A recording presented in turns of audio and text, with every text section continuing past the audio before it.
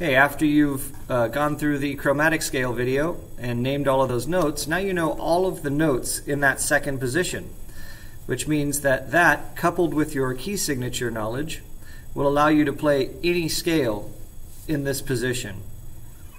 So on page 14, if you look down to the third system down, you'll see C major, and C major is going to give you some finger numbers on the top, and it'll show you how to play the C major scale in that second position, which you already know is the A string root. Okay? Then it shows you how to play A minor in that position, and F major, etc. But I think if you really focus on the chromatic scale in that position, you're going to learn all of those notes, and you can just play those notes. Okay?